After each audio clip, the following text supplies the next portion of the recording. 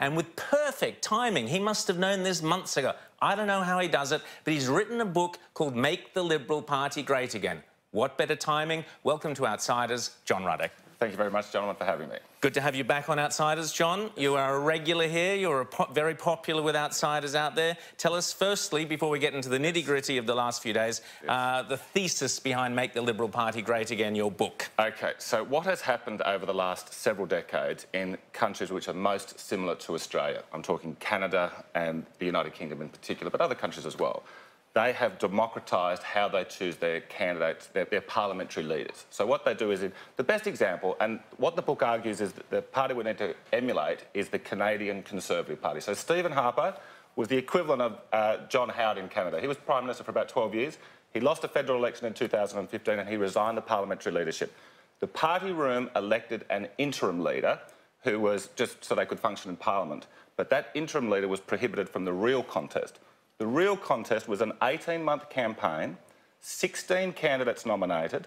They were given a $5 million spending limit, TV debates, and they had to crisscross the country and they had to convince the 300,000 or so members of the Canadian Conservative Party that they should be the leader of the Conservative Party. Now, it was this is the best part about it is, it was a big debate about policy. It wasn't about all this deal-making, say, I'll vote for you and I'll get my mates to vote for you if you make me the Defence Minister. It was all about saying, look, vote for me because I believe in A, B and C, or other people say, I believe in X, Y and Z. It was terrific. And now they've got a very good leader of the opposition. This is what we need to do in Australia. OK. Let's contrast that with the way in which this decision was made, the way in which the previous change of leader was made. Let's go through. You give us John Ruddick's analysis of what's just happened. Well, it's heartbreaking for people who love the Liberal Party and who love Australia because the Liberal Party and its ancestors have run this country for about 75% of the time since Federation. There's been 45 federal elections in this country. Labor's only won 14. So the Liberal Party and its ancestors has basically been the board of directors that have run this country. Australia is such a great country in so many respects, but our politics is dysfunctional. Now, we've got 83 people in a secretive room in Canberra. Now, of those 83 people, about a third of them, when the leader gets up, is going to be promoted to the front bench. Much bigger salaries, staff, a lot more TV. Status. That's right, OK. And more appearances on Sky News. Yeah, absolutely. They're queuing to get on Outsiders, Ross. My phone hasn't stopped ringing. Keep going. When you think about it, it's government corruption 101. So these 83 people are going to vote for who the leader is, and then immediately after the leader is chosen, that leader is going to promote one-third of them to these powerful positions. I'm sorry, it's a conflict of interest. The Liberal Party has not changed since Federation about how we choose our leader. Other political parties, including the Labor Party, to their credit, to some extent, they evolve about how we... This is the most critical decision the party makes, how we choose our leader, and we need to bring it into the 21st century. So tell us, according to the book's thesis, you having studied the comparative model of all of these other countries, Australia, who started out in the forefront of democratic reform, has now fallen to the very back of the pack. So it gives us an option to learn from what everyone else is doing, to find the very best practice model. Correct. And so tell us, what is that model? What does it look like? OK, so what the Labor Party did was they said, and this is how it started in the UK with the British Labor Party, they said, we're going to give the membership some of a say. And so the caucus will, the party room will still have, you know, a majority say or half a say. But what they do in Canada is, if you're a member of Parliament, you get one vote, just like if you're, you know, Mr and Mrs Smith out there in Saskatchewan. And now there is a fierce competition when you're a leadership candidate in Canada to get parliamentarians to endorse your campaign. So that's important. And you know, there's people come out on their website. They put along, these are the people who've endorsed me. So that's good. OK, but if we want this to be a truly democratic result, we need to empower as many people as possible. What will end up happening is the Liberal Party membership will grow in size about 5 times the size. We'll have a lot more money because the Liberal Party is completely broke right now. And unlike last time, when Malcolm Turnbull, who's wealthy, could write out a cheque for almost $2 million, we do not have that option now. We need membership, and the best way to get membership is to give them a vote on who they want to be the parliamentary leader. Well, I see Professor Peter Van Onselen is saying that the era of mass membership parties is over. What is your answer? Well, that is only the case in Australia because I have seen thousands of people join the Liberal Party, come along to 1 or 2 meetings and not come back. Now, these are people who are true believers, but they just realise that very few people have any say in the Liberal Party. So all those people who've joined the Liberal Party in the past and not come back, if they could have had a vote this week about Dutton, Bishop, Turnbull, Abbott, whoever, people would say, yes, I'll pay my $30 or whatever it is to join the Liberal Party. Yes, I'd like to have a say on that. Now, speaking of that, so John Howard has come out and said Tony Abbott should be whacked straight back into the ministry. We don't know if Scott Morrison will do that or not. Andrew Laming was saying that, no, get rid of him, and there's a lot of people saying, oh, no, blaming him for the change of government, which is strange. Your thoughts on the future of Tony Abbott? I think it's an absolute no-brainer, and my hunch was, before I read this media speculation, my hunch was that Tony Abbott, of course, that Scott Morrison, of course, would let him back in. I mean, there are millions of people across this country who hold Tony Abbott in a very high regard. So, you know, this is going to be a tight election. You know, the betting markets now, if you put $1 on Labor to win the next election, you're only going to get $1.20 back. Yeah. OK? You put $1 on the Liberal Party, you're going to get $4.40 back. Now, I think it will tighten, but we need everything we've got. Now, Tony Abbott is... there is millions of people out there who have him in high regard. I'm pretty sure, look, I could be wrong, but it would only be spite why they would not bring Tony back at that time. Well, the other thing it could be is that you wind up in a situation where you've only got a certain number of cabinet positions available. Yeah. There's a strong feeling you have to reward those who helped you to get there. Well, that's true, because all these deals have been done so in Canada, where it's all transparent and out in the open, all this stuff's been happening in Canberra behind closed doors. So there's been all these phone calls and all this arm twisting, and a lot of it would have been, a hell of a lot would have been is, I will vote for you if I get X portfolio. OK, you've spoken about Canada a couple of times. Let's just have a quick listen to Doug Ford, the recent Premier of Ontario. Won an election very single-mindedly going against climate change. Let's have a listen to Doug Ford. I want to confirm that in Ontario, the carbon taxes days are numbered. In fact, upon the swearing in of my new cabinet, at the top of our agenda, the very first item will be to pass an order to cancel the Liberal cap-and-trade carbon tax. As of June the 29th, the cap-and-trade, the carbon tax, they're gone, they're done. So this bloke wins virtually in a landslide. He took it hard, and there was no mistaking what he was talking about there. There was no kind of fudging, let's lower emissions and lower prices and do this and construct this lunatic thing. Yes. It was, we're getting out of the thing. Yes. In the Brazilian president, I can't pronounce his name off the top of my head, but the candidate, he's the front runner to be the next Brazilian president. He said, climate change is all rubbish, we're pulling out of the Paris Agreement. The alternative for Germany? Ross detailed how the alternative party largest opposition party, they say, Gonski. Gone, it's getting out of here. Around the world, we're seeing, and then you see countries like China which just laugh at the entire concept of Paris, and other countries which quite rightly see it as a milk cow like Pakistan, who said, yeah, of course we'll lower our emissions, give us $100 billion bucks. So can the Liberal Party... Well, two questions. Why haven't they seen sense and seen the way forward? Secondly, can they actually go, yep, this is how we defeat Labor. This is how we win that election and bring the whole army of Australians whose #1 priority is cheap energy prices, and only 1 in 4 give a rat's about climate change. Yes. Can they do it, the Liberal Party? OK, this is how I see it. I believe there is a man-eating bunyip lurking in the woods around Canberra. And this man-eating bunyip only likes to dine out on the flesh of the parliamentary leader of the Labor Party or the Liberal Party. Now, the name of this man-eating bunyip is global warming policy, and Scott Morrison, I'm sorry, he's still on the loose. He's on the loose. The bunyip's out there, Scott. He keeps eating up people in your position, Scott Morrison. So let's try and break the pattern, Scott. And the answer, of course, with global warming policy is this: the government should get out of it. Now, if people who believe in global warming want to reduce emissions, if they are right, they should not be focused their energy on trying to manipulate government policy. They should be saying to the public, convince the majority of the public that it's the right thing, and then the public and then energy providers can say, look, you believe in global warming, use us because we only use renewable energy. Yes, I have to pay a higher price, but that should be persuading the people, not through lobbyists manipulating government policy. Absolutely. Hear, hear. And what a revolution that would be in this country. And it would be the free market at work rather than this endless government intervention. And no one must know more than Josh, Ross. Yes. That you can't reconcile the irreconcilable. Well, look, I would not want to put it to Josh and to Scott.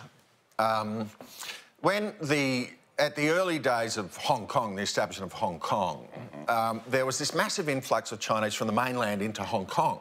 And because it was going to be this new liberty, and they were all just spread all over the city, like tens of thousands of them were sleeping in shanties. And the message came back from the Home Office in London, well, to the Hong Kong administrator, well, you must do something, but you must have a policy to settle these homeless. And the administrator of Hong Kong looked at it and said, you know what? My policy is going to be, I've got no policy. I'm going to let you guys figure this out, OK? And the truth is, if we had never had an energy policy, we would have a much better result. Absolutely. Indeed, if we had never had an education policy, we would not be slipping further. If we never had Kazakhstan would have BN policy, we would have a better communications network. My advice to Scott and Josh is stay out of it. Now, we're going to go to a break in a second, but first of all, I think in the interest of fairness, we've been a bit harsh earlier, so I think in the interest of fairness, I'd like to list Malcolm Turnbull's achievements during his time in... hang on. Sure I got it here somewhere. We're going to a short break, and we will be back in a tick. Welcome back. You're on Outsiders with Rowan Dean. Ross Cameron, author and democracy campaigner John Ruddick, has just written a book, Make the Liberal Party Great Again. There is, in the book, you talk about, you sort of sketch out this new world, what it will look like, a policy-based campaign rather than a backroom factional deal. And the high watermark of your model is the convention, which looks to me like it could be a really great party. Oh, absolutely. You talk about all the people, the army of people who are former members of the Liberal Party who joined, went to a branch meeting and said, I never want to do that again. That's right. But this is something that will be like an event everyone will want. Tell us what it looks like. OK. Since the death of Harold Holt in 1968, or late 1967, the Liberal Party, more than 50% of the time, has been haunted by leadership destabilisation. Now, what that does is it weakens the leader and it just has many negative flow-on effects. So what Give us the list of destabilised leaders. Oh, well, it would need half an hour, but I mean, OK, John Gorton and Billy McMahon was... If there was a worse week than this week for the Liberal Party, it was in February 1971 when John Gorton and Billy McMahon had the most incredibly bitter fight. Okay? And it resulted in a tied vote. A tied vote. OK, keep going. Who else? Well, then Andrew Peacock had a very bitter challenge against Malcolm Fraser and basically helped bring down that government in 1981. Andrew Peacock and John Howard, you know, were in non-stop conflict in the 1990s, you know, down at Houston, OK, just non-stop. So, and even we look back at the Howard era as a period of stability, which it is now in comparison to the last decade. But I'm sorry, every 2 years or so under the Howard government, there was Howard and Costello was front-page news. OK, now, what we need to do is we need to make this a much more orderly process because sometimes a leader should be challenged. Of course, we want that to be the case. So what I'm proposing is that every 3 years, midway through the federal parliamentary term, that there is a national convention in a capital city. Let's say it's in Brisbane. And then all the members in other capital cities and anywhere else in Australia, little country towns, can watch it via satellite and can vote. It'll be run by the Australian Electoral Commission. They'll get up and they'll have, well, there'll be TV debates leading up to the convention. But on Good for Sky News, TV debate. We could host one of them. That'd be great. Absolutely. And if he can do another, it'd be perfect. No, we want... keep going. OK, so there'll be a big lead-up, but it'll only really go for a month or two. Yeah. And most of the time, the successful incumbent will be simply... He won't be challenged. Yeah. OK, which is fine. But so if somebody wants to become the federal parliamentary leader under this model, they're going to have to, like, impress the public and the party. Yeah. OK? Now, it means that there won't be any of this scheming and deal-making and leaks and undermining, because that will actually hurt you if you want to be a leadership candidate. Yeah. It'll be a beautiful process. Most of the time, the incumbent will be successful and will say, no, we want you to continue on. But sometimes there'll be a challenge, and it'll be there'll be a 1-month period every 3 years where people say you can either put up or you can shut up. You're either going to challenge now or it's not going to happen for another. Now, the last thing I'm going to say, get you to outline, it comes from your thesis from Aristotle's wisdom of crowds as the philosophical basis for it. Yes. But your model is going to adopt the Canadian approach, which says you don't even have to be a member of Parliament to nominate for the leadership of the Liberal Parliamentary Party. Is that right? Absolutely. There are no two countries on earth more similar than Canada and Australia. So we're both constitutional monarchies, federations of states, we're English-speaking, we've got about the same landmass, got the same economy, same population, but we are so different, OK? And our constitutions are also very similar.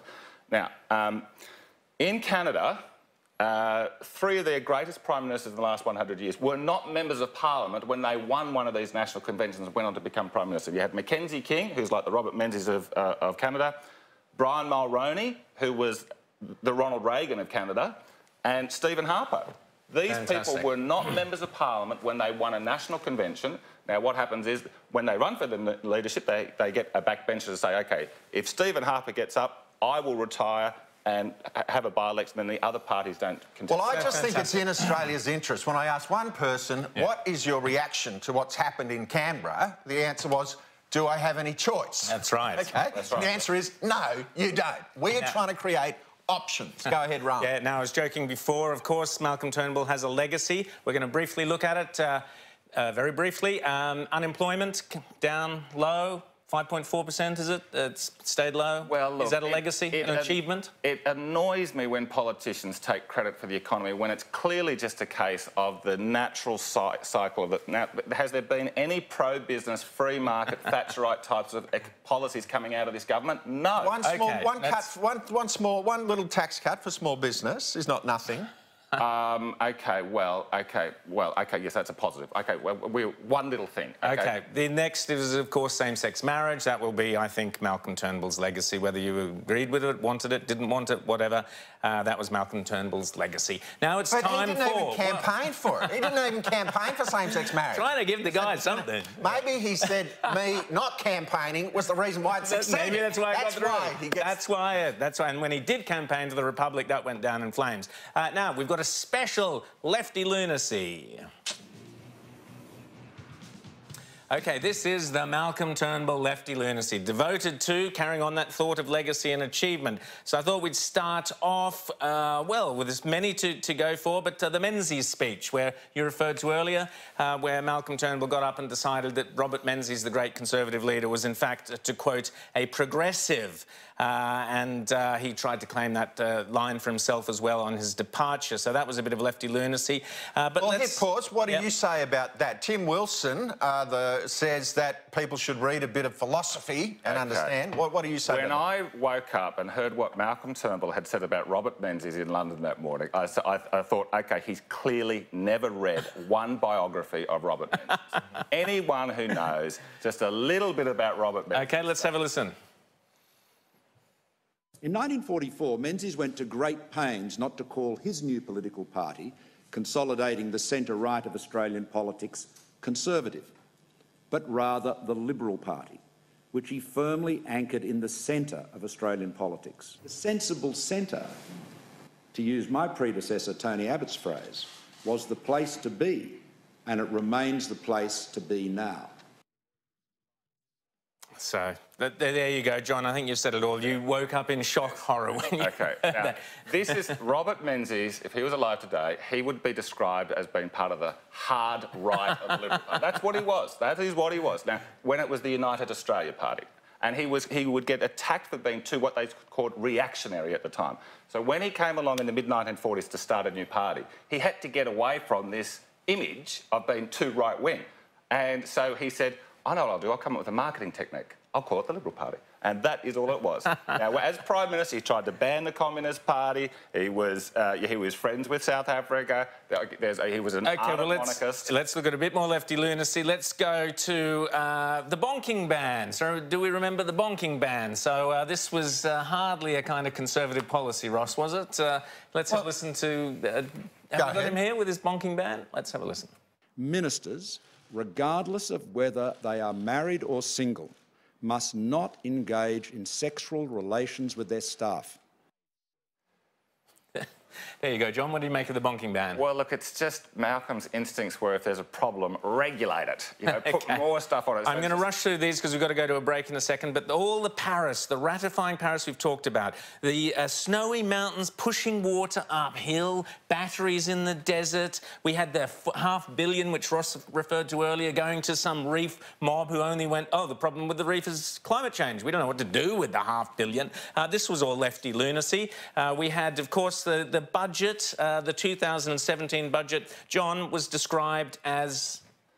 well, Ross Gittins described it as he said, some people might attack this as being Labor light, but Labor wouldn't even dare try and bring in a budget like this, all the government spending and increased taxes. And Anthony Albanese a week later said, we should celebrate the 2017 budget. This is a triumph for the Labor movement.